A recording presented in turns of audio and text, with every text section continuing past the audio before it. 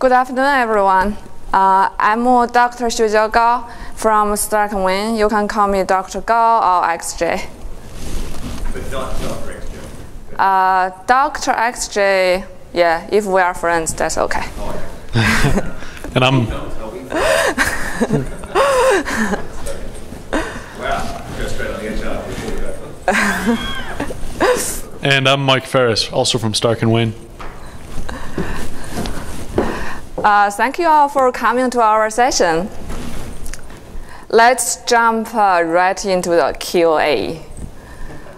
Usually we have a QA at the end. You may wonder, are you crazy? Why you are doing a QA at the beginning? By the way, that's supposed to be a joke. I take a courtesy laugh if it's not funny. Thank you. So we kind of do this presentation is like a question, ask and answering style. So that's why I did that joke there.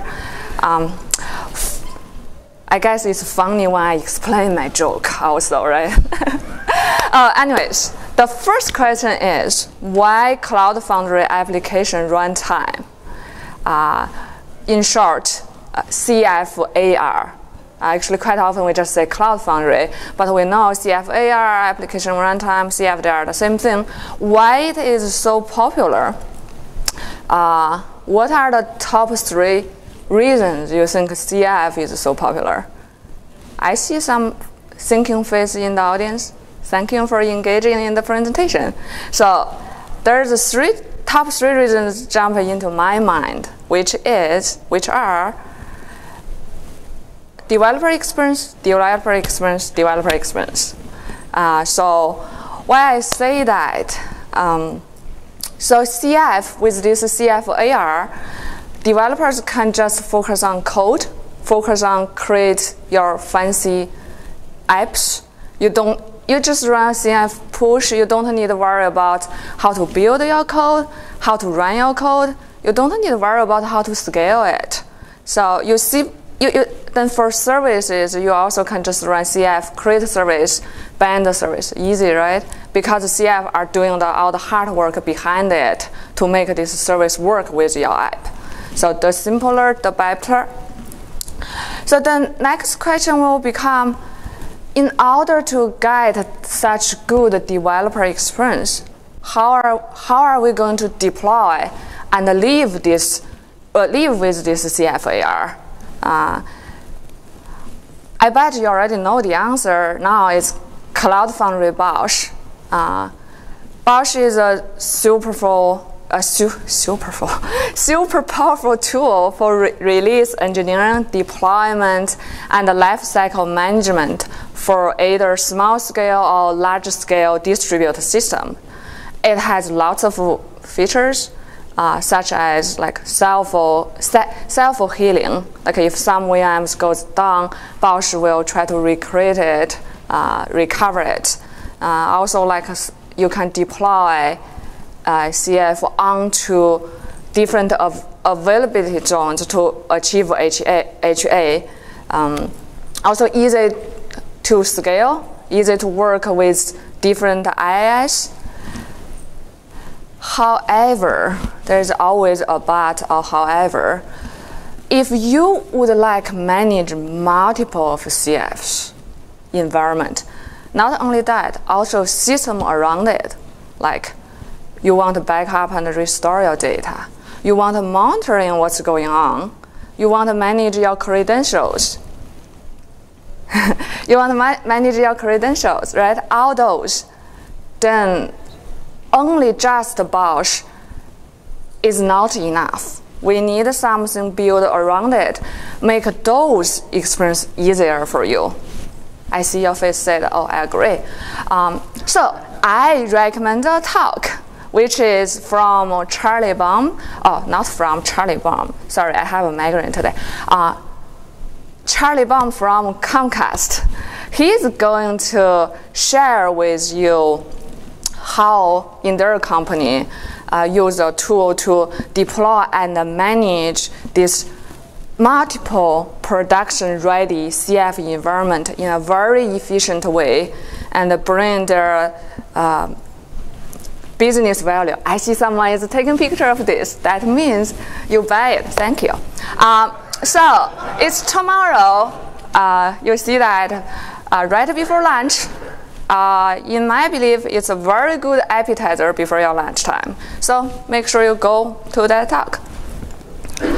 So CF, we already have this CF. It's so nice, bringing you good developer experience. Why do we still need Kubernetes? So this CF-AR is entirely focused on the stateless cloud-native or so-called 12-factor applications. How about the case that developers need or would like to pack everything in a container? So in that way, the developer can run this app in a consistent way everywhere. It's the same on your laptop, it's the same in your dev environment, it's the same in your production environment. So it's obviously to me the top one reason for Kubernetes or any other container orchestration system is run containerized workloads. So Kubernetes kind of become a standard for container orchestration. It supports both stateful and stateless workload. It also gives you more granular control. That can be a good or bad thing, right? If you want simple or you want more control, depends on. Then the next question will be, great, Kubernetes will manage your container, take care for you, but who take care of your Kubernetes, right? So let's say if some of your app goes down, Kubernetes is very good. I'm going to put your container onto a different node. But how about the control plane? Who makes sure the control plane is running all the time, all that? I guess you already see one of the solution. The answer here is CFCR, Cloud Foundry Container Runtime. Actually, it was called Kubo. Basically use that powerful BOSH I mentioned earlier to deploy your Kubernetes cluster. So then you have the feature like we mentioned earlier, right? Self-healing, easy scaling, HA, all that.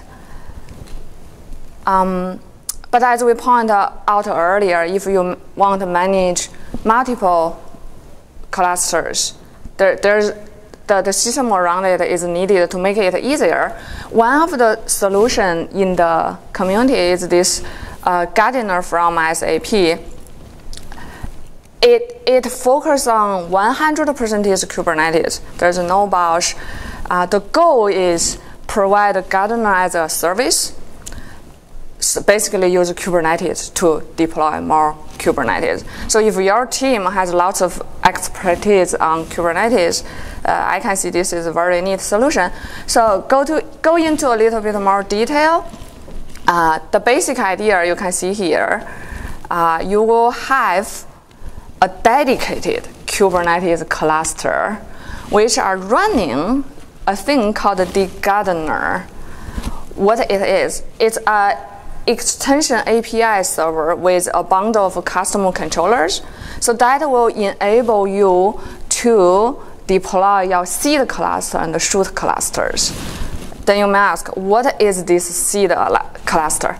So this seed cluster is deploying the control planes for your shoot clusters. Then the shoot cluster are the real place running your workload. So that way you can see the Kubernetes here will take care of the HA, manage your control plane of your shoot cluster. They suggest do one seed cluster per IaaS per region, like we showed in this diagram, because of the network latency and other reasons here. Cool. So we talk about this different solution, CFAR, CFCR. The next question you may have, this is not an A or B question, right? Why not both? Since they have their own strengths, their own values and purpose. So a user case, for example, there are clients or companies, they use CFAR to run their cloud native apps. So they take advantage of that good developer experience. Then they run their services on Kubernetes to provide on-demand service for those CF apps. So in that user case, there's tools to make the experience better. Like one of them are Kibosh. So that enables you run a CF command, say CF create a service. Then it will just create a service out of Helm chart into the marketplace in CF. It also, certainly you can also do CF update service, CF bind service, all that. Yeah. But there is one of the issue is when your apps in your CF world want to consume service from Kubernetes cluster, it's not that straightforward.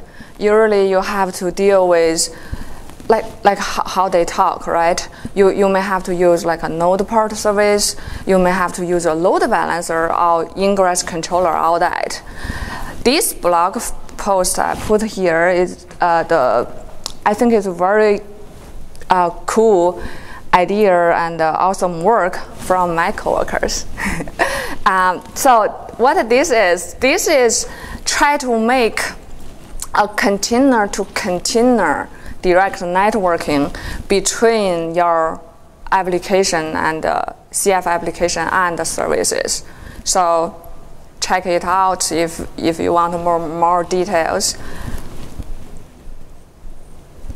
Okay. So what about if your team are very familiar with Kubernetes but would like to use CF? Don't worry, you are covered, because there is a project, Cloud Foundry CF containerization. The basic idea is instead of using Bosch release for deploy CF, it converted to the image so you can easily deploy your CF on your Kubernetes. There's also other solution based on this idea. Suzy has SCF, IBM has CFEE, what's called Cloud Foundry Enterprise Edition before, now called the Cloud Foundry Enterprise Environment. I know you're trying hard to read, okay, what are those items mean? If you want to learn more, you can go to check their website or GitHub for more details. And also, there is a talk today, later, before dinner time. It's CF 101 for Kubernetes users. So if you are really from Kubernetes world but want to explore more on CF, this is a talk I recommend you guys go. So the last thing I would like to point out is, with this last solution, we talk about the containerized CFAR solution. You will have nested containers, right? For example, you push your app, then you will have it running in Kubernetes. Then you see the container actually is the container for your Diego style containers. Then you go inside again, that's real one running your app. So just keep in mind if you are adopting this solution. Next, it's time to give the mic to Mike. Laugh, please. Hey guys, thank you, XJ. So yeah, like XJ just talked about, we're getting into some different solutions that involve mixing Cloud Foundry and Kubernetes. And in this case that she actually just talked about, we are putting Cloud Foundry directly on Kubernetes via the CF containerization project. And so that is literally just taking every VM within Cloud Foundry, turning it into a container, and running it on Kubernetes. Now, as she mentioned, you have, anybody who knows Cloud Foundry knows that apps run as containers within Diego cell VMs in the typical architecture. But in this architecture, those Diego cell VMs are now themselves containers. So you're running apps as containers within containers. And that can be a problem. Number one, with debugging, if you get a problem, let's say you get a networking problem in an app, do you start debugging that? Which container level do you start debugging that at? You can also run into security issues between the discrepancies between the security settings of the two containers. Anyway, it can be a problem. And so there's incentive to move towards having the CF core components, such as the cloud controller, Go routers, basically everything except the Diego cells that actually run the apps, have those be containers running on Kubernetes, and then have the actual apps themselves also be containers running on Kubernetes. And so that brings us to a project called Eirini, which allows us to do just that. It effectively swaps out the Diego cell orchestration layer and allows you to use Kubernetes in its place. So that, like I said, you can get an architecture like this where, is there a mouse here? Yeah. So here's your Kubernetes, your Cloud Foundry core components running as containers on Kubernetes. And then instead of the Diego cells running as Kubernetes and then apps as extra containers on top of those, we've gotten rid of Diego. And Eirini is the solution that allows you to just directly run your apps on Kubernetes after a CF push. So you're getting the Cloud Foundry developer experience out of this, like XJ talked about, which is really the reason people use Cloud Foundry, that CF push abstraction layer that lets developers not have to worry about the containers. But then under the hood, you're running them on Kubernetes. And if you're a organization that has a lot of Kubernetes experience, you can effectively make use of that Kubernetes experience. So this is something that obviously there's incentive to do because people have put so much work into the Eirini project. Problem with this is that currently the CF core components, they are certified to run as BOSH deployed VMs. That is the way to run them right now. And that is how so many organizations have scaled these up and found problems with them and then subsequently solved those problems and given those back to the community. So it's really a certified, prod tested, battle hardened solution to deploying those CF core components, whereas deploying them as Kubernetes containers right now, containers on top of Kubernetes, there will end up being a lot of unknown unknowns due to the lack of prod experience at big enterprises running that way. So instead, a solution that fixes that is to do a blend of a couple of the solutions that we've talked to today. So you'll see here we are running the CFAR core, those core components that I talked about, like the cloud controller, the Go routers, basically everything except the Diego cells that are running your apps.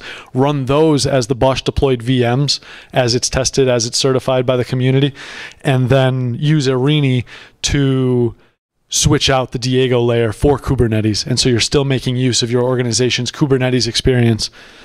And then obviously the trade-off here is that you need to, in this case, your organization does need to have BOSH expertise in order to properly make use of that.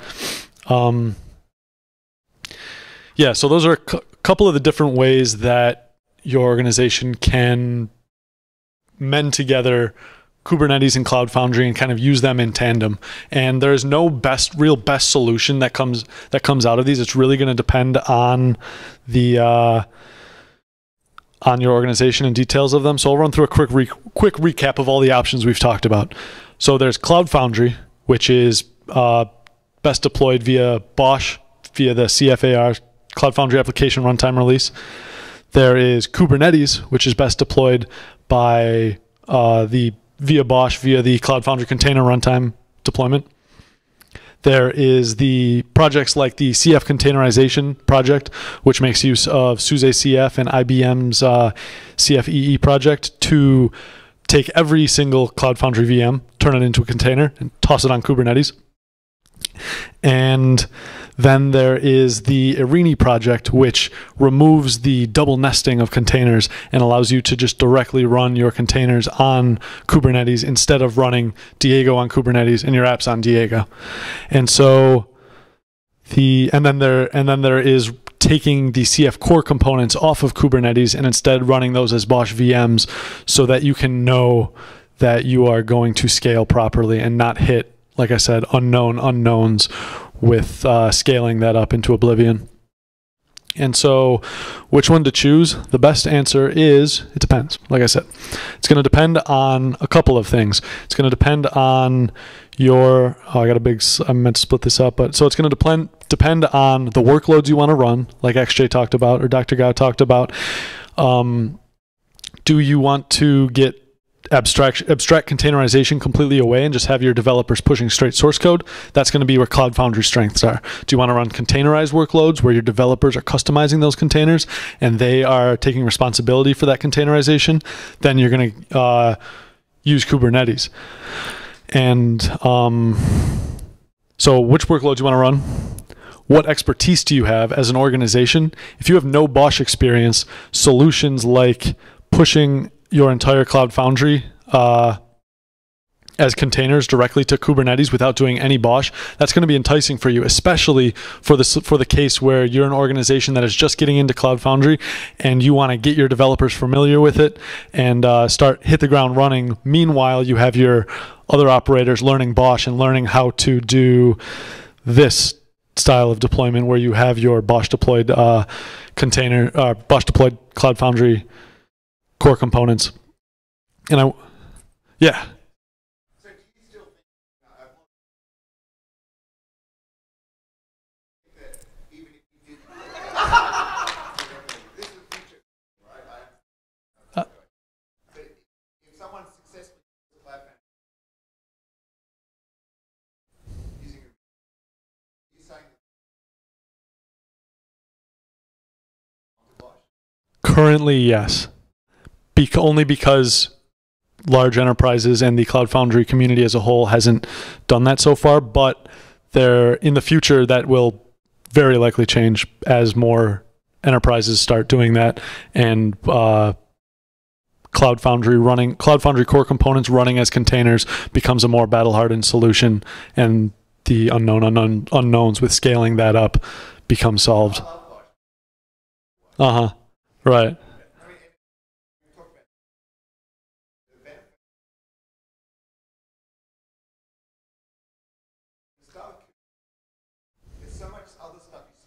Right. You were shooting network. Uh-huh. I mean, having to turn up to help, it's like the networking person. Mm-hmm. And they still.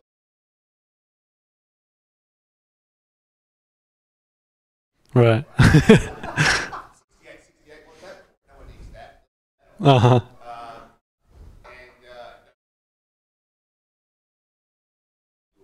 Right. Uh-huh. Shots fired. Whereas if you start, I apologize. If you start with Bosch, stuff here. Right. It's kind of unfair, but therefore, why would you give up? Got that universe of just. On top of the days, shipping when you're in. That seems like I agree. And yeah, in the future that definitely will be the ideal once it's vetted by the community. And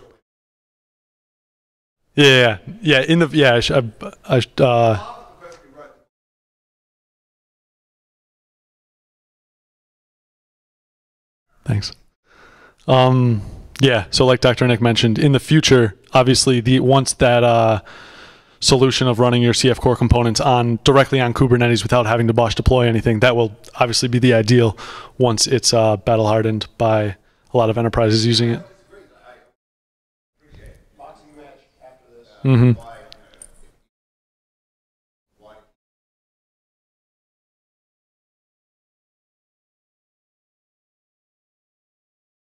Guy in the red shirt, get at him.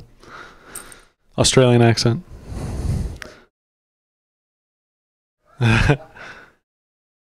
Yeah, so the three things that factor into which one of these you should choose: what workloads you want to run, which expertise does your organization have, and how far do you need to scale. And like Dr. Nick mentioned, that how far do you need to scale, that will change once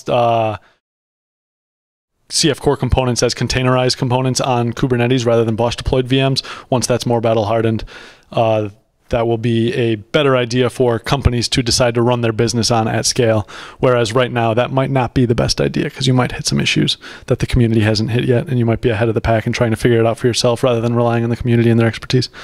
And so with that, we'll bring on any other questions that anybody else has. Yeah.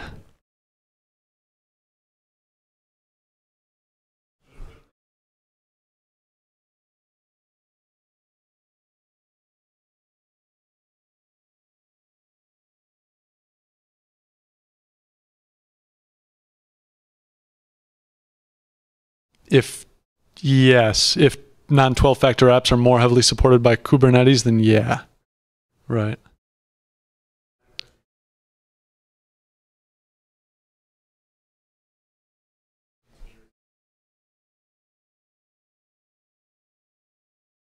Mm-hmm.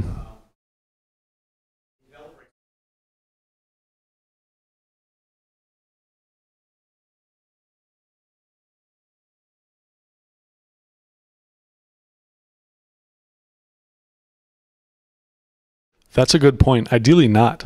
If you have your CI/CD designed effectively enough to abstract that all away. Yeah, from the developer's experience, from the developer's perspective, right, you're right, it becomes abstracted away, and it does become a trade-off between the expertise of the operators within the organization. So yeah, good point. Thank you. Mm-hmm.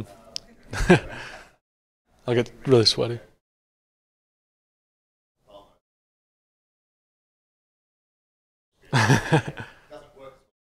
Right.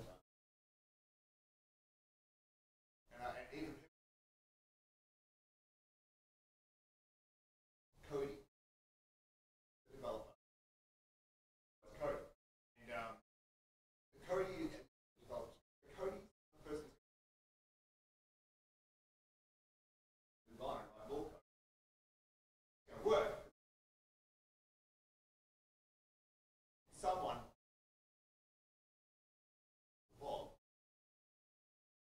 coding is where the source code. The CI part is super valuable if you don't know what CI is.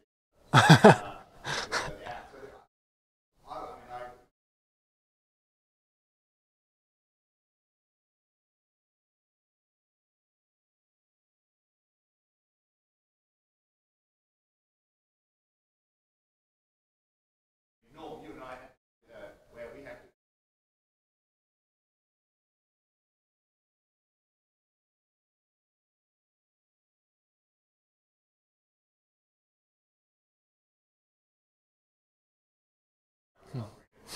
Unfortunately, of the two idiots, one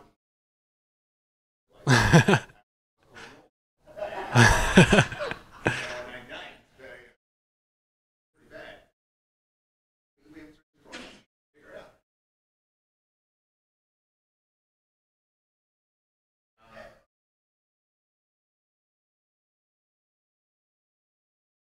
Easy you with application. Mm-hmm. Cloud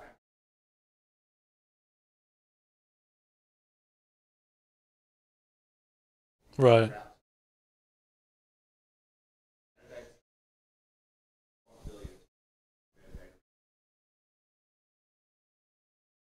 Mm-hmm.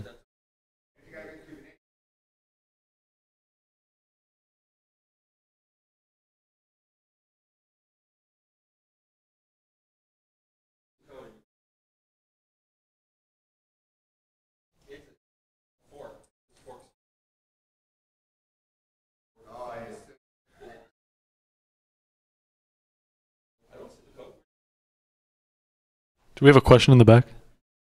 Yeah.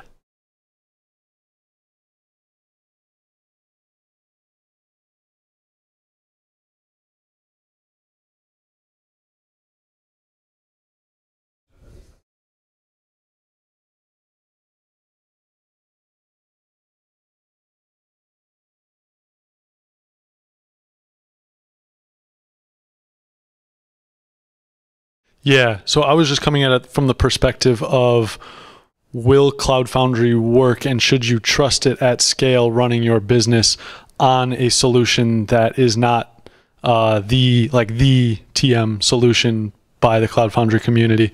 But yeah, if your organization has incentive, or if you want to decide whether you want to run containers or VMs, then that's going to play in obviously too.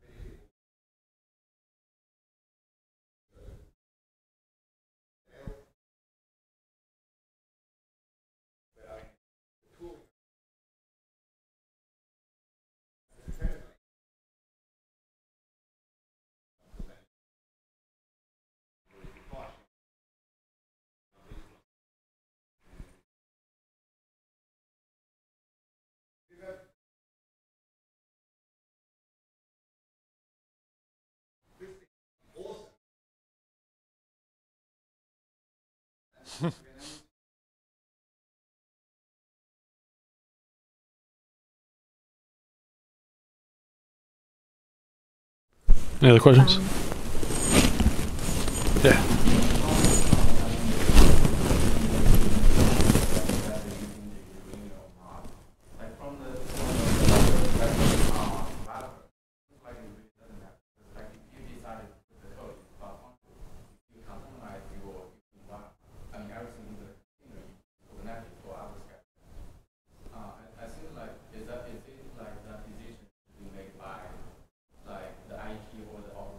Right. Right. Ideally, the developer wouldn't be able to tell, and yeah, the problem becomes debugging from the operator's perspective. If something goes on, for example, with networking, do you start at which container level do you start at? It just adds layers at which you need to figure out where you're even going to start debugging. So yeah, you're right. Ideally, developers wouldn't be able to tell.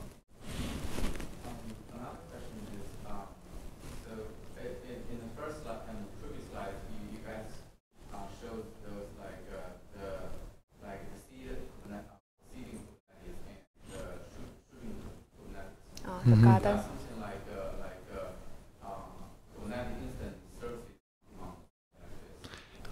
Do you want to talk about that actually? The Gardener project, right? Provide Kubernetes cluster as a service. Yeah. What is what would be the actual benefit of you have a Cloud Foundry instance, you already have all of those environment separation inside the Cloud Foundry instance. Why do you have a lot of Kubernetes for different Cloud Foundry instances? The Gardener itself is talking about 100% Kubernetes. Mm-hmm. So if let's forget about CF for a second. Let's talk about CF for a second. It has org space to take care of the multi-tenancy, right? But in Kubernetes, what's a common way to do it is maybe one team has its own Kubernetes cluster. Because once you get access to the cluster, you get access to everything. So a typical way is one team or one project, one cluster. So from that way, you can see actually it's very useful to provide Kubernetes cluster as a service. Okay, team A want one. Okay, Garden, create one. There you go, right? That's one perspective. Then the other benefit of that model I can see is take care of your control plane of your Kubernetes cluster. So basically, another Kubernetes is managing your control plane. Make sure it's running. It can be self-recover, things like that. Another thing is then your control plane and your work node are separated. So that way enables you give that team full access to that shoot cluster without worrying mess up with control plane, all that. Yeah. Does that answer your question? Yeah. Thank you very much to make this real QA. I think we are running on top a little bit of time here, but please stop by Stackman booth. I believe it's number 4. So if you have more questions, feel free to stop by. Thank you very much. Thank you. Really.